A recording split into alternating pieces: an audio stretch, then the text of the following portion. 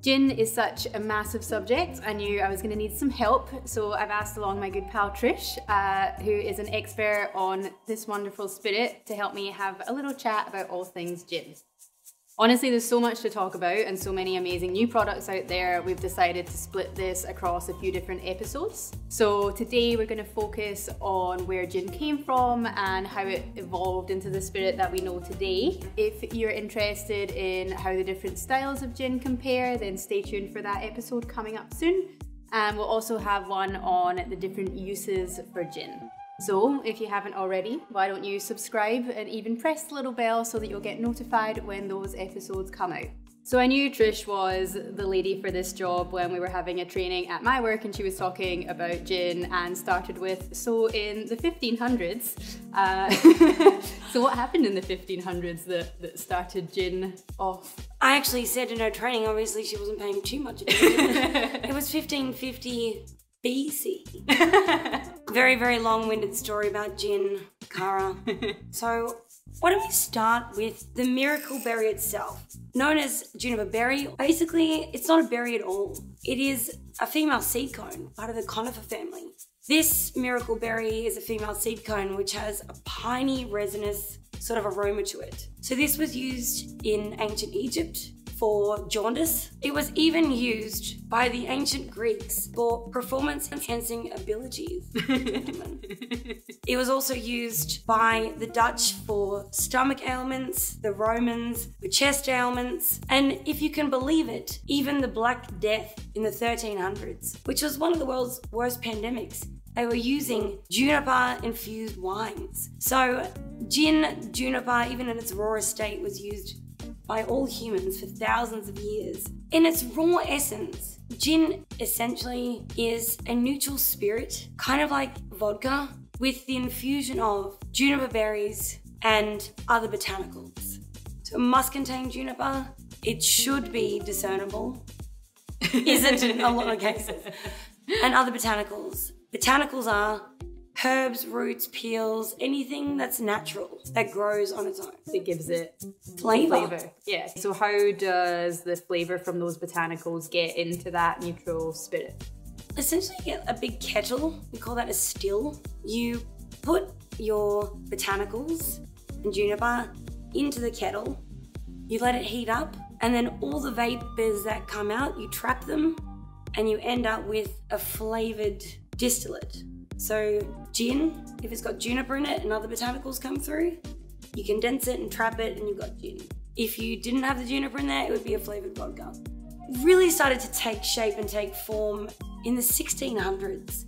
The Dutch started really invigorating this style, and where Geneva, or Geneva, and excuse me all the Dutch people out there listening, very crude way of saying it, they use this juniper-infused crude spirit, which almost is like a hybrid between a gin and a whiskey in flavour. It's a very malty-based spirit. They use grains of agricultural origin infused with juniper, and still today it's their national spirit. It is an appellation gin as well, so if you think of sparkling wine versus champagne, champagne must be made in that region. It's the same with... You're right, so Geneva has to be made in the Netherlands, Belgium, and a couple of other places that are pretty small, but mainly still the national drink of Holland. Gin was brought to the rest of the world by King William of Orange, the third king of England. Took his national spirit, Geneva, over to England, and because a lot of the people there couldn't pronounce Geneva. Neither can be fair, but... Absolutely. So they shortened it to gin. He didn't so much like the French, and he decided, because of the surplus of grain in the UK, that every woman, man, child, and their dog were able to produce gin, which is great because they wanted to obviously ban brandy production. This actually led to what was known as the gin craze, which is a little bit of a dark time in England. So after Geneva, you've got Old Tom Gin. With Old Tom and quite a lot of spirits, you will see cat on the bottle. Old Tom Cat. There are lots of stories with this era, but mainly around the 1700s when they realized that letting everyone make gin wasn't a really good thing. They started to try to impose taxes to stop this from happening, as it was really ruining society. This term was That's coined. the whole mother's ruin. Mother's ruin. thing. Yeah. Exactly. Mother's ruin being, you know, them neglecting their children. So once they started imposing taxes and laws, one of the stories that came out of this was the Old Tom gin.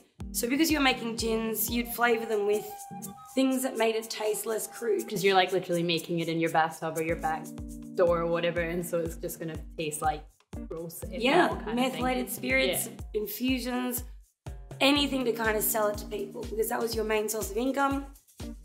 It was said that an old tomcat fell into a vat of gin. There was another story. I've never heard that before. Are you a cat person? I'm more of a dog person myself, so it doesn't bother me too much. Just kidding. There's another story when you know, they started imposing taxes and levies and laws to try to eradicate this behaviour. That a gentleman named Captain Dudley Bradstreet, he was an informant actually, so he was trying to eradicate the competition because he didn't want to pay the £50 levy, which I believe is about £8,000 today. So pretty substantial time, and they're like, we're not going to pay that. So what he did was, he made what was called as a puss and mew. So he put a copper cat in a laneway, on a door, kind of like a speakeasy style. You would go up and you say, puss, and if he was there, he'd say, no. And you put your money in, and out of the cat's paw, out of a lead pipe, you'd get your ration of gin. And so that's my favourite story about Old Tom. But basically they were flavoured with lots of botanicals to kind of quell that flavour of methylated spirits. The term blind drunk comes from this style of gin because you're quite literally going blind from drinking so much. Does it have sugar in it? Is it like it's a bit of a sweeter style, hey? So yeah, but at the time, sugar was actually an expensive commodity. Yeah, okay. So what they were doing was they were adding licorice root and other sweet style botanicals to give you this fake sense perception of it being sweeter. Sweetness? Yeah, okay. So that is synonymous with an Old Tom style. There are no global regulations on how to make an Old Tom, so there will always be different types. And then from there, the London Dry kind of evolved out of that? Absolutely. So there were about 5 gin levies that were major, that were imposed to try to stop London falling apart and at the seams, quite literally. They came out with the London Dry gin once continuous distillation was invented in the 1830s. And so some brands you might be familiar with are Tanqueray. So Charles Tanqueray. Another one might be Gordon's, Alexander Gordon. Very wealthy families that could afford to pay the gin levy, could afford to procure stills that could make continuous distillation possible and a very premium based spirit. So if it's got London Dry on the bottle, it pays homage to it being of superior quality. It doesn't have to be made in London. It just has to use all fresh botanicals distilled together, a minimum of 37.5% alcohol by volume, and a very premium base spirit. So that is a London Dry. And that's when it started to turn for the better. So at that point, that, you know, they're not needing to mask the actual base spirit because that's actually good quality. So for instance, like Tanqueray only has 4 botanicals in it, right? And you know, so they're not doing the same thing where they did with Old Tom. So they were just like cram as much stuff in as possible so that you can't actually taste anything. And then that was kind of the style of gin that I guess got us through most of the 20th century, really. Most of my last 8 or 9 years. I love London Dry. And now we're kind of in a bit of a new era. How do you feel about that? It's a little bit controversial. I don't know if you want to explain that, because gin doesn't actually have a very solid definition. So people are kind of definitely taking it, like sort of interpreting it to quite long lengths at this point. Really the only thing that's legislated about gin is that it has to have juniper as a primary flavour. But you're absolutely right. So you've got like these gins that use New World botanicals, New World ingredients. I guess those came about because the gin category kind of evaporated for vodka. Prohibition, this is in the 1920s, for about 13 years. And so gin became kind of crude again. So by 1933, gin was almost completely extinguished due to the fact that you couldn't get anything of high quality. It was back to those bathtub gins, those crude Old Tom styles, you know, that made your hair stand on edge.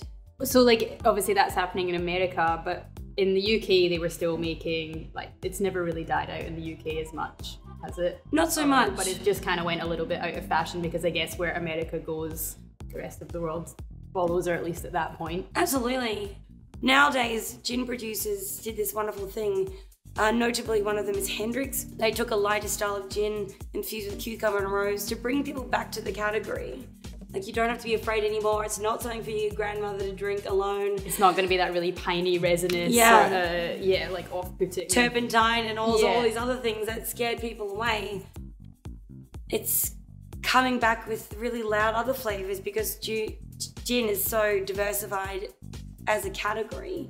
Like, there really isn't a wrong now, which I think I'm really enjoying. Yeah. Because you can use really interesting botanicals, and I think Australia is a really good example of the gin category booming. This one literally has ants in it. I don't know if you can get a close-up later. Which is obviously something that Indigenous Australians have been eating for a really long time and has like a really kind of lime and coriander flavour going on in there. But that's kind of an example of the fun stuff that people are doing now. Also because, you know, there's so many gins on the market that I guess you need to differentiate yourself in some way and be like, you know, the one that people remember because there's ants in the bottle, which is clever. Like, whatever it takes, really. It's gone from being, I guess, quite a simple sort of... Simple and stifled as well. Yeah. To being this rainbow of whatever you want. It's like putting your dreams into a bottle at the end of the day, really. And using things that are around you, which is super special and super unique. And I love the diversity and seeing where it's going. It's amazing.